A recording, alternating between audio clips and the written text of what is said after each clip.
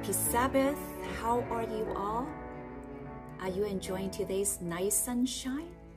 After the rain, we really appreciate the sun, isn't it? We also enjoy the rain because we needed it. Tonight, I pray that the Lord will continue to bless each one of you and your family, that His joy, His peace, and His love will fill you. Last week, we studied how long Noah was in the ark.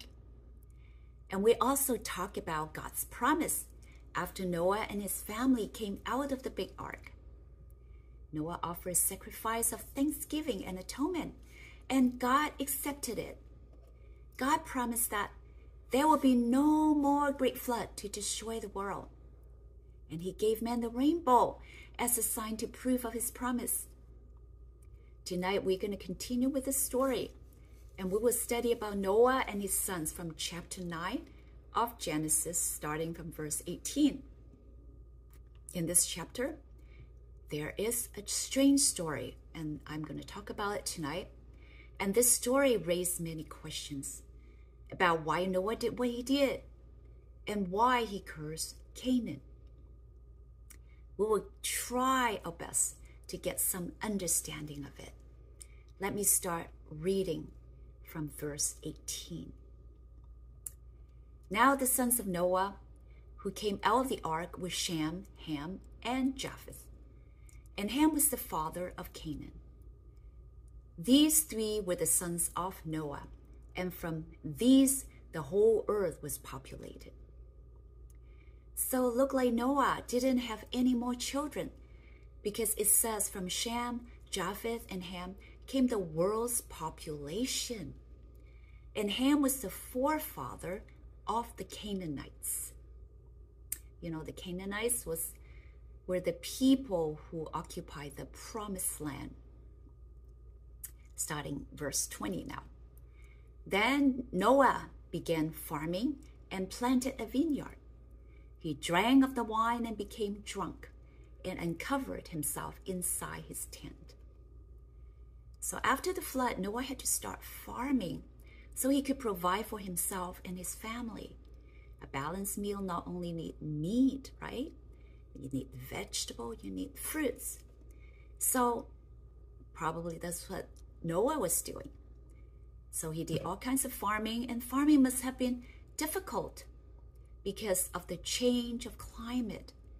You know, before the flood, the climate was mild and temperate. No extreme temperature until after the flood. And also make farming difficult was the soil. The original soil on the land surface have probably completely destroyed. And now ranging from clay, sand, rock all mixed together and the debris. So he has to sort through all this to farm. And he probably planted many things, experimenting what would work and what wouldn't work in this post-flood condition.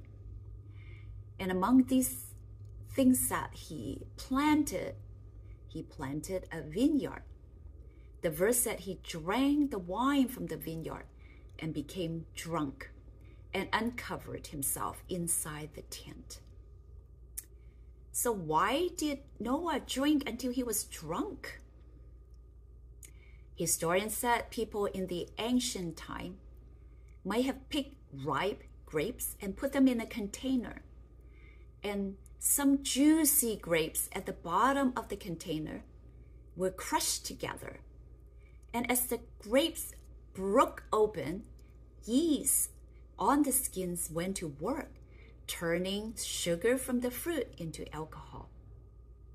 Do you know that there are natural yeast on the grape skins? Well, this is the fermentation process that turned grape juice into wine. Well, personally, I think Noah, without knowing it, he created an alcoholic beverage. Because, you know, that's the first mentioning of wine in the Bible. Let's read on. Starting verse 22. Ham, the father of Canaan, saw the nakedness of his father and told his two brothers outside. But Shem and Japheth took a garment and laid it upon their shoulders and walked backward and covered the nakedness of their father. And their faces were turned away, so they did not see their father's nakedness.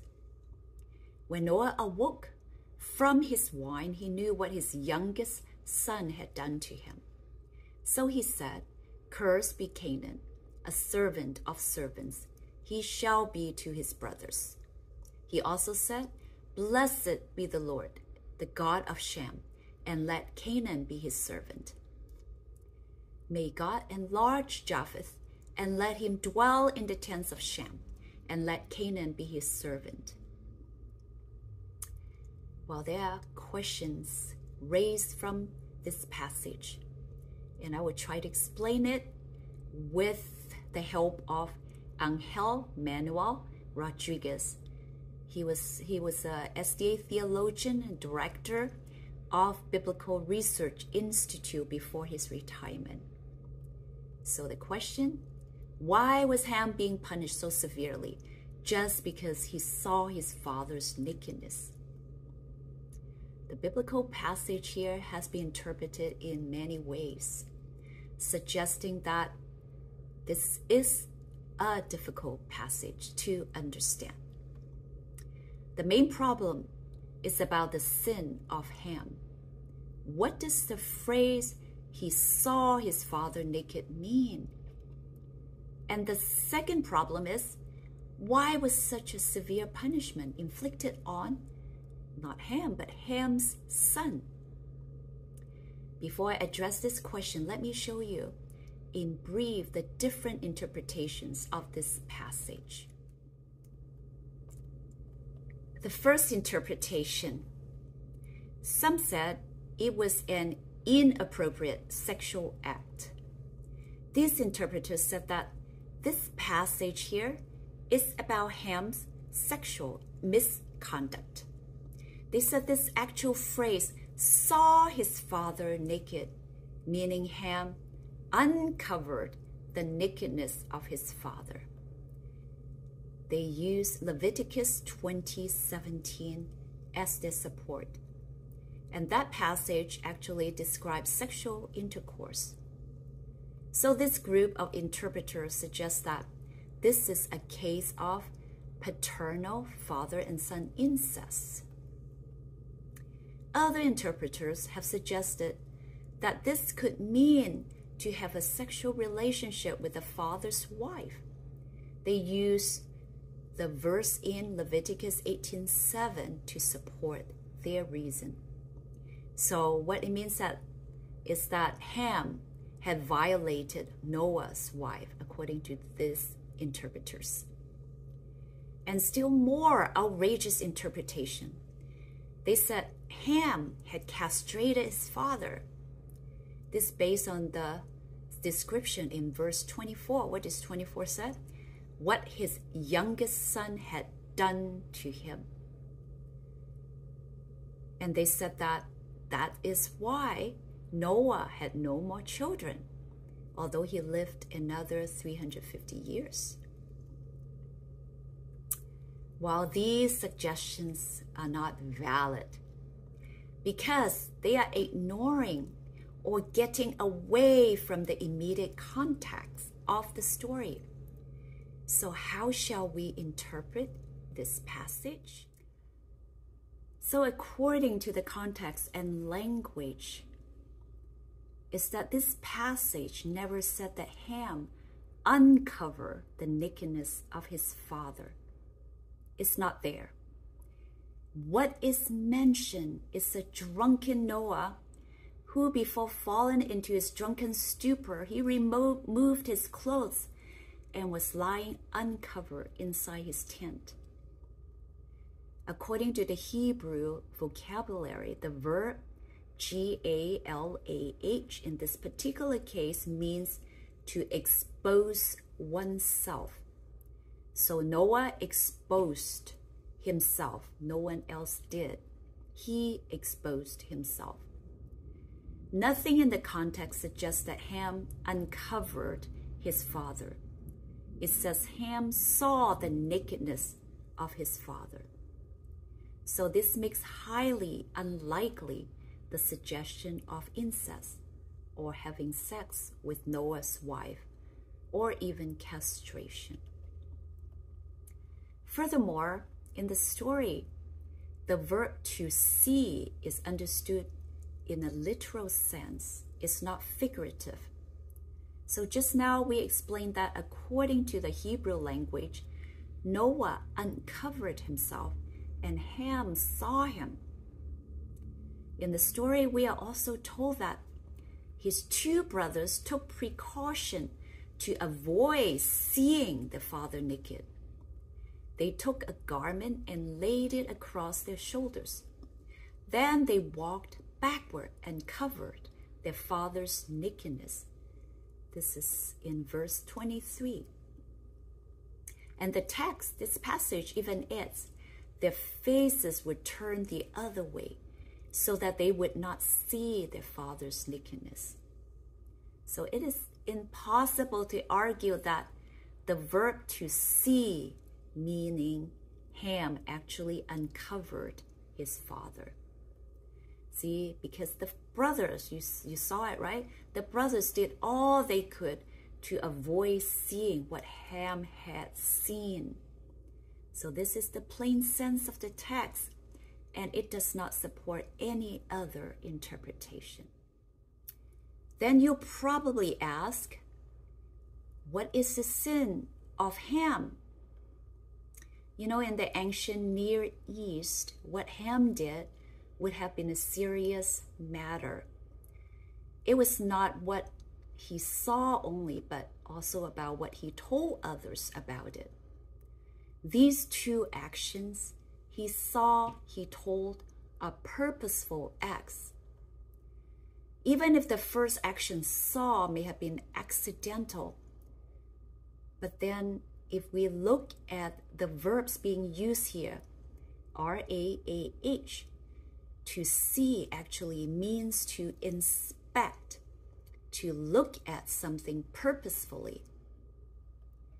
Well, that explained that Ham showed great disrespect for his father and violated the fifth commandment to honor one's parents. So the curse pronounced by Noah was not actually a curse per this theologian. He said that it was actually a request to God, a request for justice. And it was not intended to secure the fate of Ham's son, Canaan. And Noah's curse made Canaan be Sham's servant. What does that mean? Well, conquered people were called servants.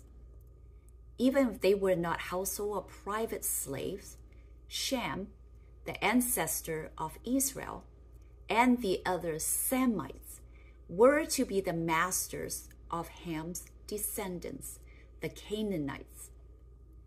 We know that years later that Canaanites would give their lands to Shem's descendants, the Israelites, right? If you have read Exodus, you know that. You know, this passage also interpreted differently by some people a few generations back. These people were kind of prejudiced, and they say that the descendants of Canaan are the black people from Africa. And they used the curse on Canaan to justify slavery. But black people did not come from Canaan. Canaan was the father of the Near Eastern people, and many of whom were conquered by Joshua when Israel took the promised land. But why did Noah curse Ham's son? The story implies Ham's son Canaan possesses similar characteristics like his father. The narrative may sound somewhat strange, but it tells us something about family responsibilities and the need to avoid wrongdoings that may result in pain for parents, children, and even the subsequent generations.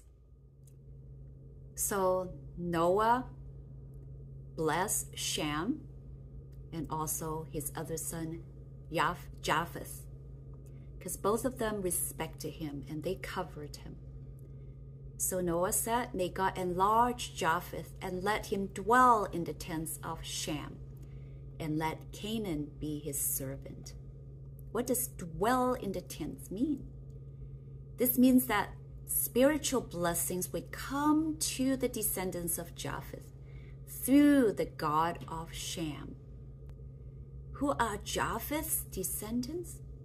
Japheth is usually thought of as the father of the Europeans and the father of the Japhetic race, equating the Japhetic nations to Europeans. He is known to be the ancestor of all Indo-European nations. The majority of his descendants are situated in northwestern regions like Anatolia and Aegean. However, there are also assumptions that Japheth is the father of the Asian or Mongolian people. Well, how would dwell in the tents of Shem be a blessing for Japheth? The line of Shem is where the Messiah would come from. And not only Japheth's descendants, but the whole world would benefit from salvation through the Messiah. So the last two verses. Noah lived 350 years after the flood. So all the days of Noah were 950 years, and he died. He lived an old age. And we know that after him, gradually, their lifespan was shorter and shorter. So, what does this chapter teach us about God's character? God seems to be silent in this narrative. At times, God allows men to learn from their own experience. We don't have the privilege to all the details of this story, therefore we really don't have the complete understanding of Ham's action. Second question. What does this chapter tell us about who we are as a human? We make mistakes, sometimes intentionally and sometimes unintentionally. Either ways, we reap the consequences. And sometimes the consequences will even affect our children and even generations afterward. Third question. And what does this story tell us about how we should live? The story points out that we need to be vigilant because, as I have already mentioned, what takes place in the family as a social nucleus will have a negative or positive impact long afterward. Next week, we will continue with this narrative, but this time we're going to move on to chapter 10. Happy Sabbath.